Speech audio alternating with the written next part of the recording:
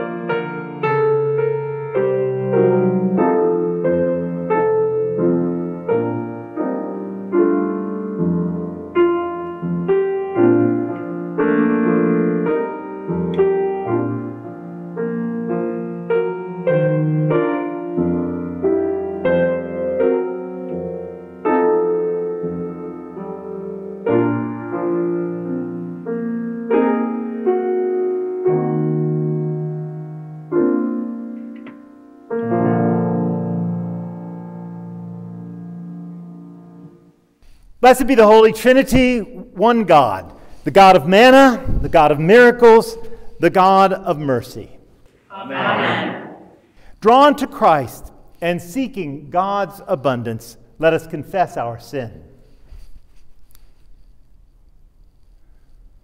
O God, our provider, help us. It is hard to believe there is enough to share. We question your ways when they differ from the ways of the world in which we live. We turn to our own understanding rather than trusting in you. We take offense at your teachings and your ways. Turn us again to you. Where else can we turn? Share with us the words of eternal life and feed us the life of the world. Amen. Beloved people of God, in Jesus, the manna from heaven, you are fed and nourished. By Jesus, the worker of miracles, there is always more than enough. Through Jesus, the bread of life, you are shown God's mercy, and you are forgiven and loved unto eternal life. Amen.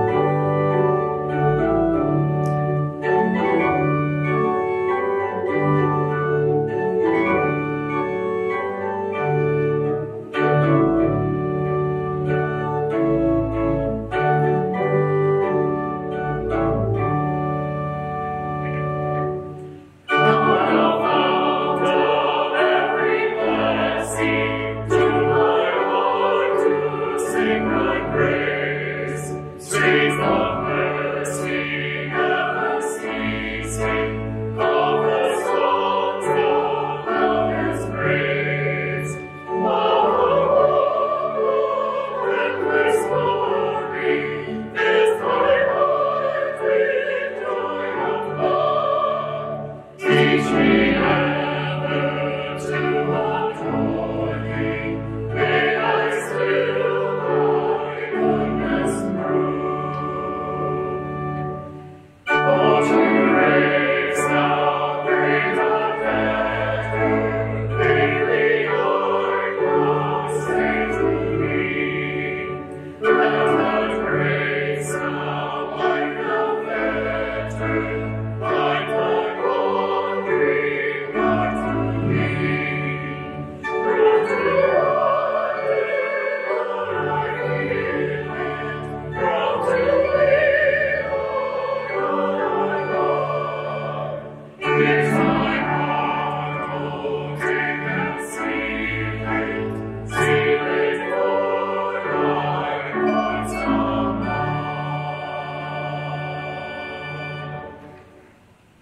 The grace of our Lord Jesus Christ, the love of God, and the communion of the Holy Spirit be with you all. And also with you.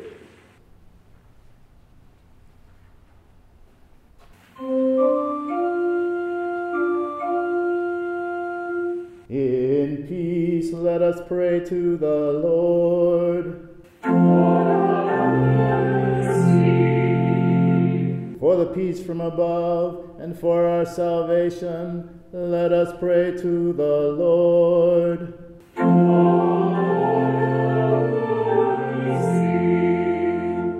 For the peace of the whole world, for the well-being of the Church of God, and for the unity of all, let us pray to the Lord.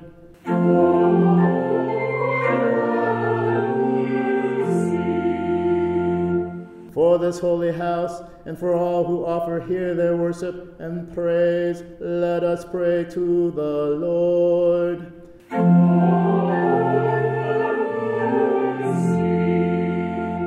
Help, save, comfort, and defend us, gracious Lord.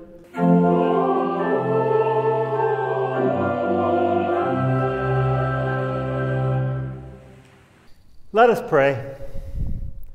O God, you are the tree of life, offering shelter to all the world.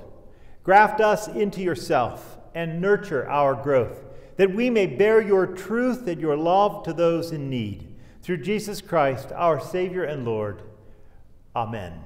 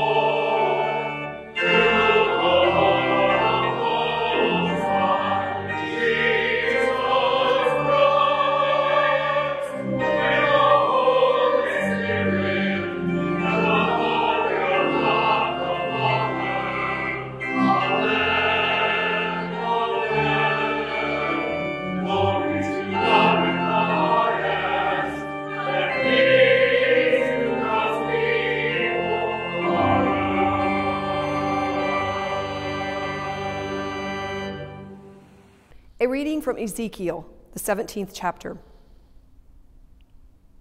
Thus says the Lord God, I myself will take a sprig from the lofty top of a cedar. I will set it out. I will break off a tender one from the topmost of its young twigs. I myself will plant it on a high and lofty mountain. On the mountain height of Israel I will plant it, in order that it may produce boughs and bear fruit and become a noble cedar. Under it every kind of bird will live.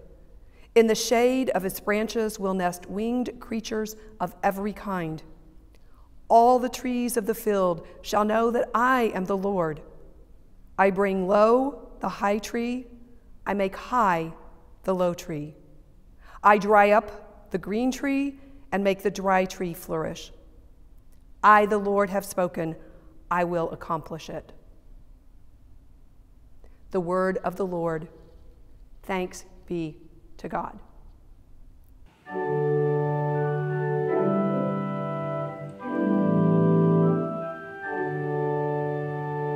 It is a good thing to give thanks to the Lord, to sing praise to your name, O Most High, to herald your love in the morning and your faithfulness at night, on the psaltery and on the lyre, and to the melody of the harp. For you have made me glad by your acts, O Lord, and I shout for joy because of the works of your hands. The righteous shall flourish like a palm tree, and shall spread abroad like a cedar of Lebanon. Those who are planted in the house of the Lord shall flourish in the courts of our God. They shall still bear fruit in old age. They shall be green and succulent, that they may show how upright the Lord is, my rock in whom there is no injustice.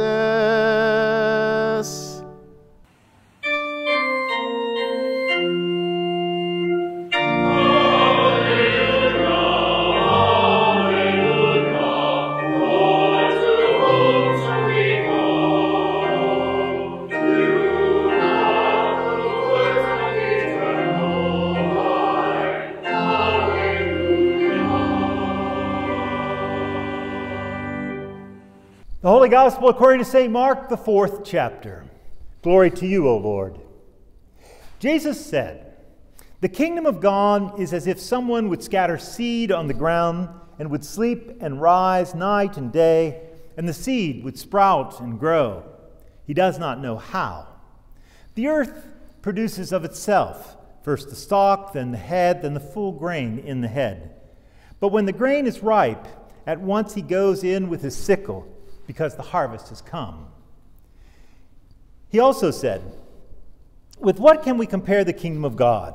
Or what parable will we use for it? It's like a mustard seed, which when sown upon the ground is the smallest of all the seeds on earth. And yet, when it is sown, it grows up and becomes the greatest of all shrubs, and puts forth large branches, so that the birds of the air can make nests in its shade." With many such parables, Jesus spoke the word to them as they were able to hear it. He did not speak to them except in parables, but he explained everything in private to his disciples. The Gospel of our Lord. Praise to you, O Christ.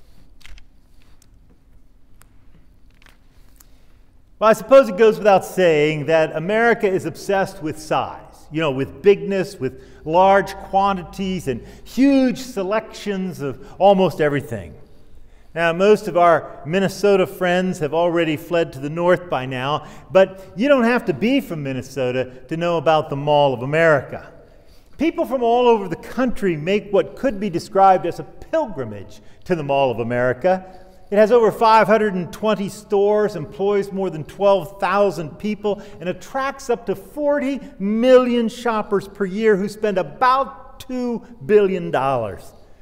The mall hosts more than 400 events a year, ranging from concerts to celebrity appearances and fashion shows. Now, this makes the Mall of America one of the most popular destinations in the country, receiving more visitors per year than Disney World, Graceland, and the Grand Canyon combined.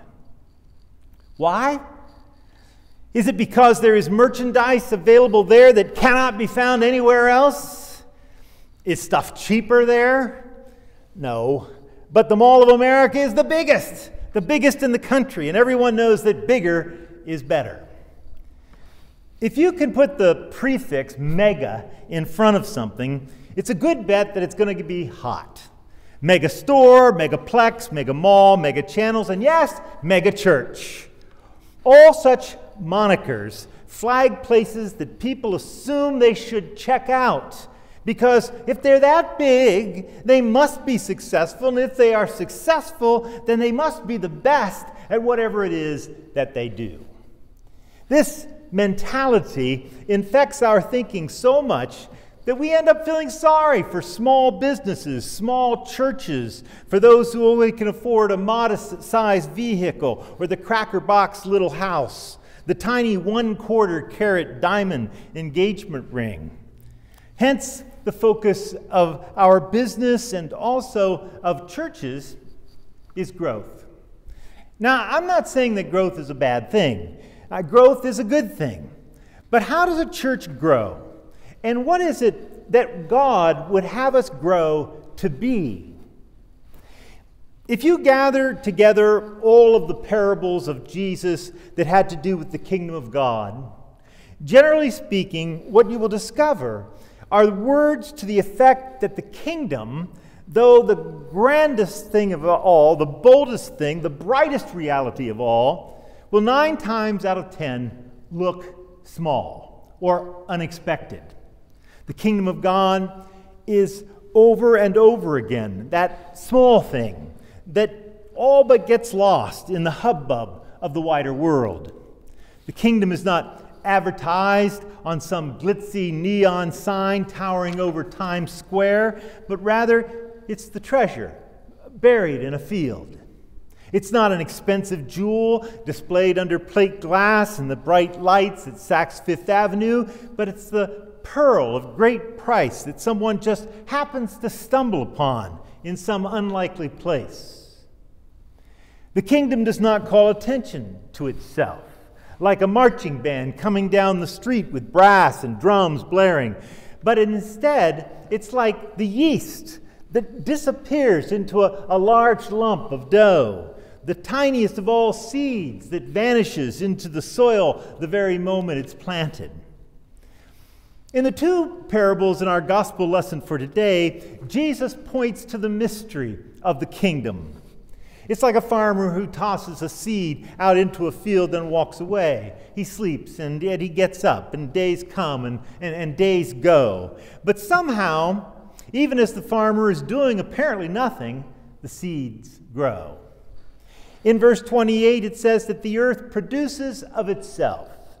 In the NIV, it says, all by itself, the soil produces fruit. The Greek that this word comes from is automate, which, of course, we get our word automatic.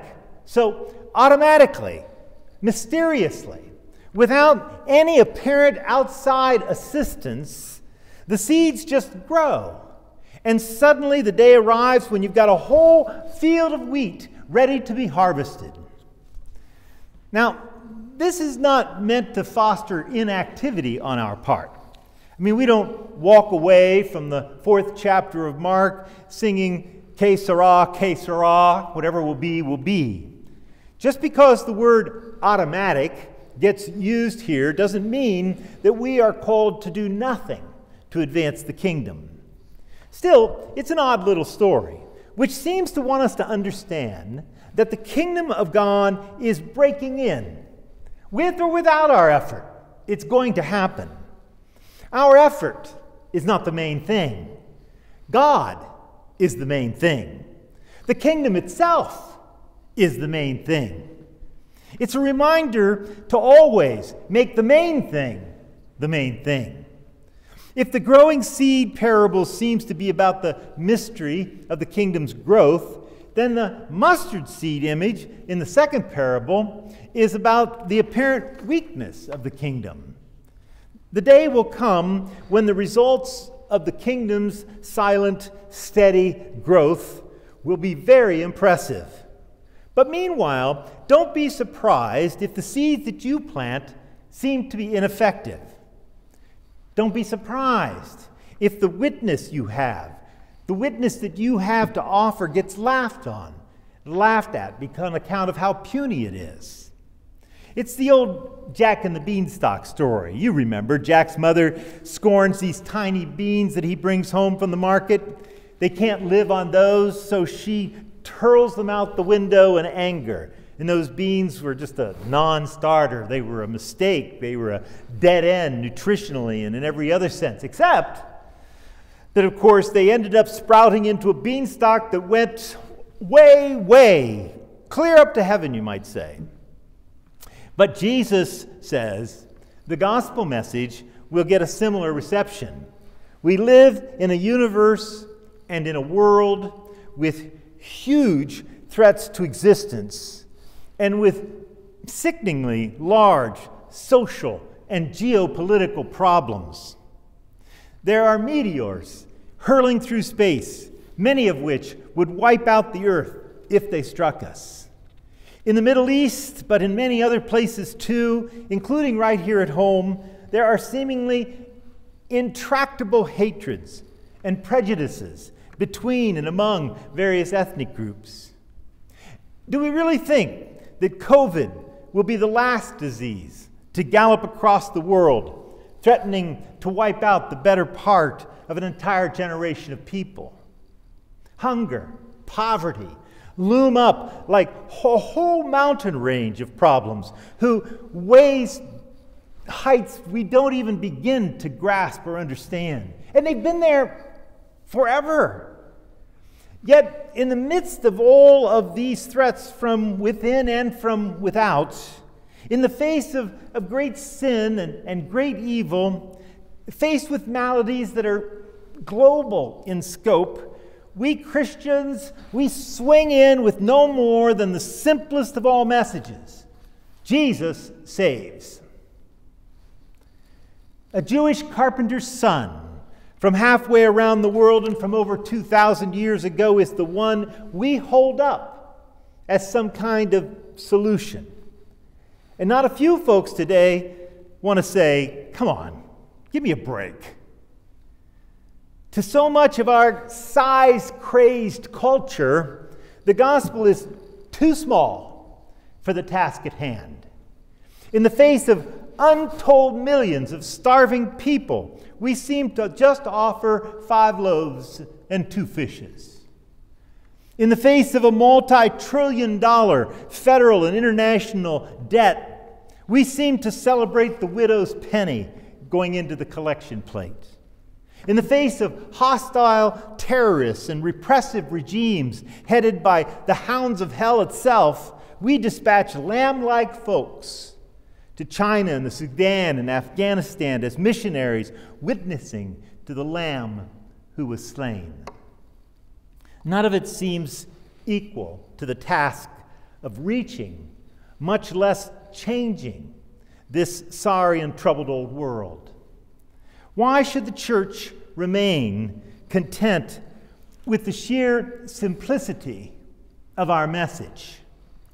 Why should we stick to the belief that faith and love, and justice, and mercy, and grace really do come by hearing that simple message of Jesus?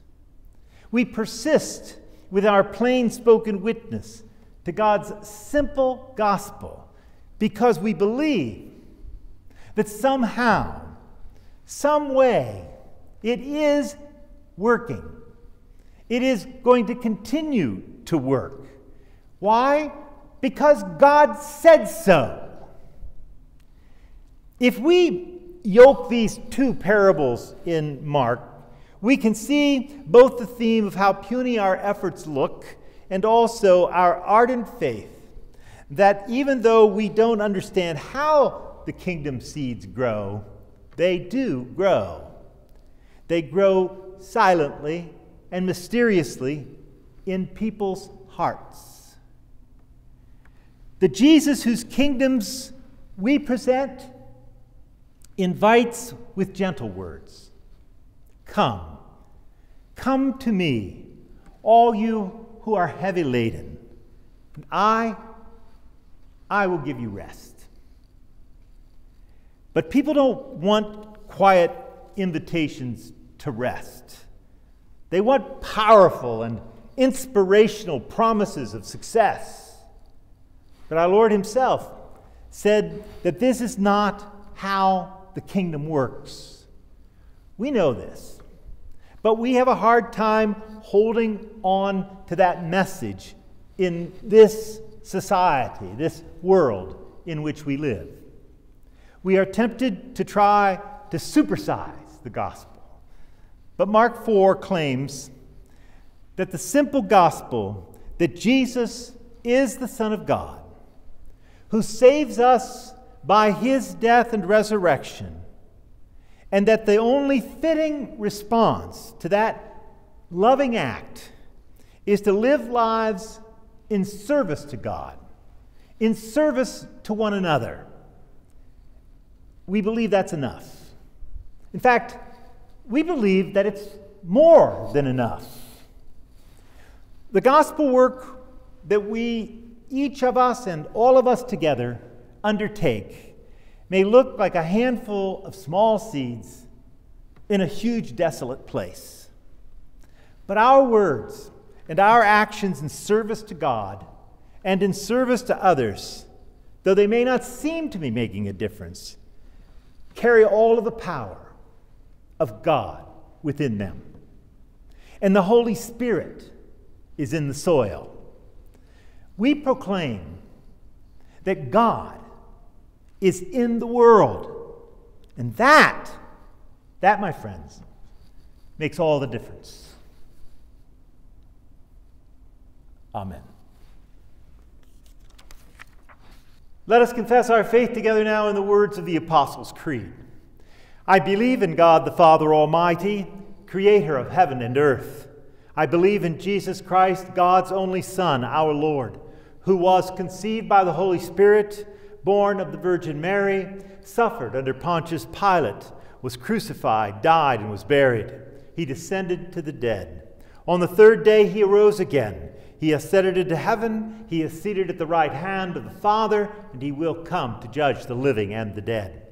I believe in the Holy Spirit, the Holy Catholic Church, the communion of saints, the forgiveness of sins, the resurrection of the body, and the life everlasting. Amen. Let us come before the triune God in prayer.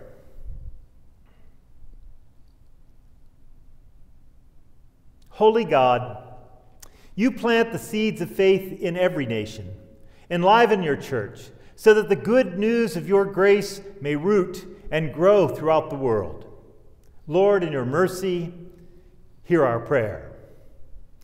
Creator, even the trees, the shrubs, and the flowers delight in your goodness. From the depths of the soil to the highest mountains, bring forth new plants. Restore growth to places suffering drought. Lord, in your mercy, hear our prayer. Judge of nations, we pray for our leaders and those in power. Grant them the ability to regard those under their charge with humility, dedicating their lives in service to others. Lord, in your mercy, hear our prayer. Divine Comforter, you show compassion to those in need and provide relief to those who call on you. Bless all who suffer, especially people trapped in cycles of poverty and homelessness. Bring healing and comfort to all who are in need. Hear our prayers, Lord, especially for those in our midst in need of your care. We pray for Rich, Dick, Steve, Bud, for Ann, Kate, Catherine, Charles, Ken, Catherine, Stu, Michael and Ryan, George, Jaron, Tom, Tony, Patsy, and Stacy. Terry, Robert, Larry, Jean, June, Kirsten, Scott, Susan, Donna, Glenn, Michael and Teresa, Jory and Lester, Mike. For Kirsten and Lois, Steve, Paul, George, Sheila, Larry, Amanda, Rick, Kathy, Joe, Ellen, Randy, Paul, Tom, Debbie, Mary, Ellen, John. Monica, Joel, Jeff, Ollie, Stephanie, Brett, Mary Lou, Rod, Mary Sue, Judy, Scott, Ron, Joel, Ruth, Jean, Donna, and Jean. And all of those, Lord, whom we name before you now.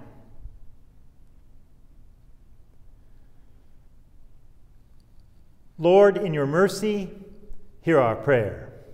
Sovereign God, this house of worship belongs to you.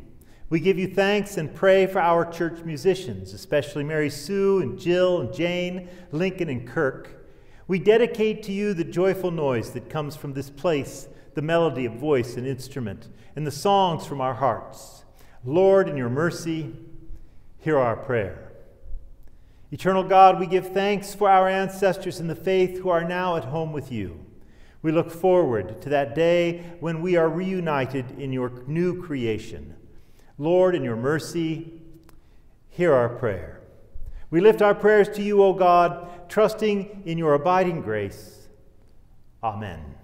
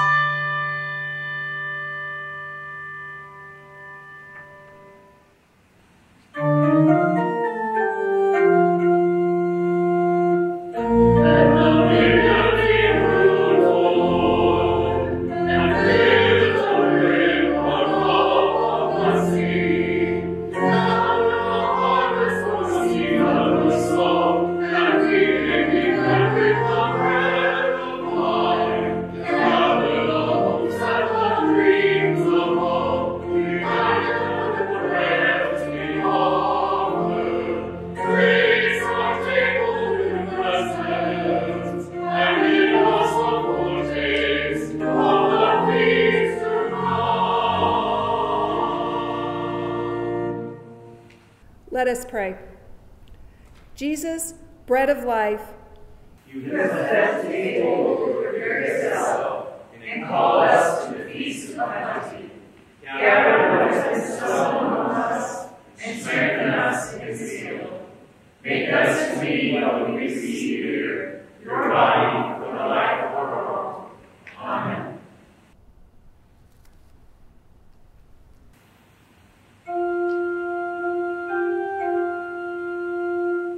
The Lord be with you. And also with you. Lift up your hearts. Let us give thanks to the Lord our God.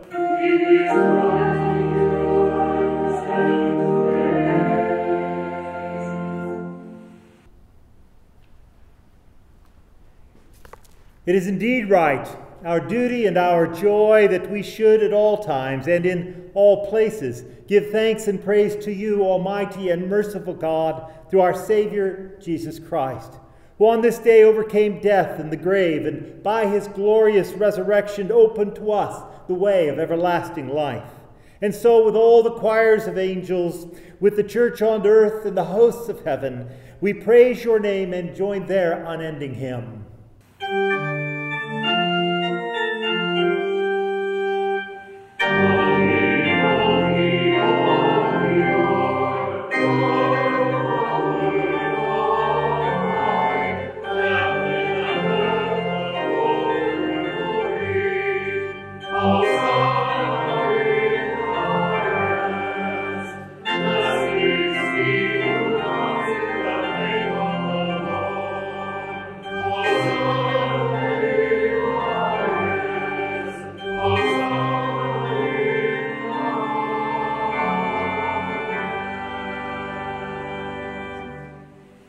Our Lord Jesus, in the night in which he was betrayed, took bread, and when he had given thanks, he broke it, and he gave it to his disciples, saying, "Take and eat. This is my body, which is given for you.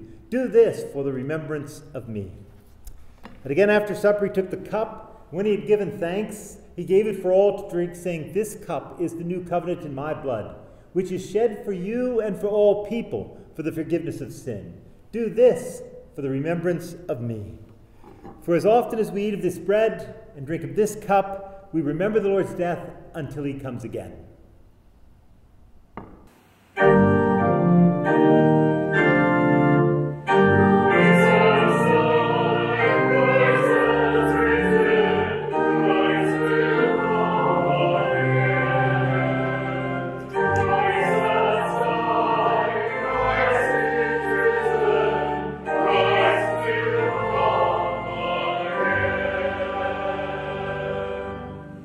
Now let us pray together in the words which our Lord taught us to pray.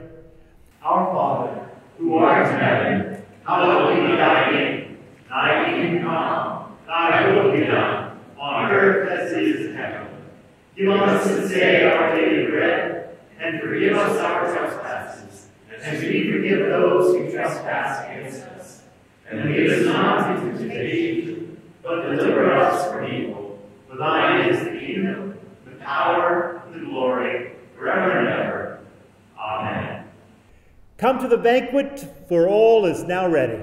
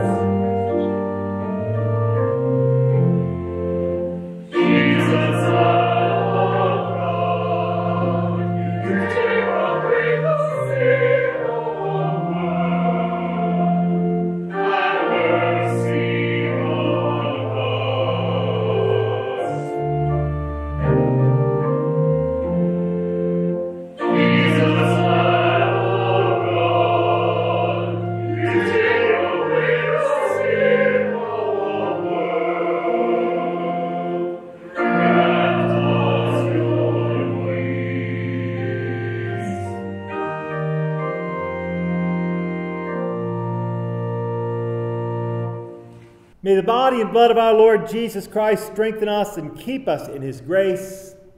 Amen. Let us pray.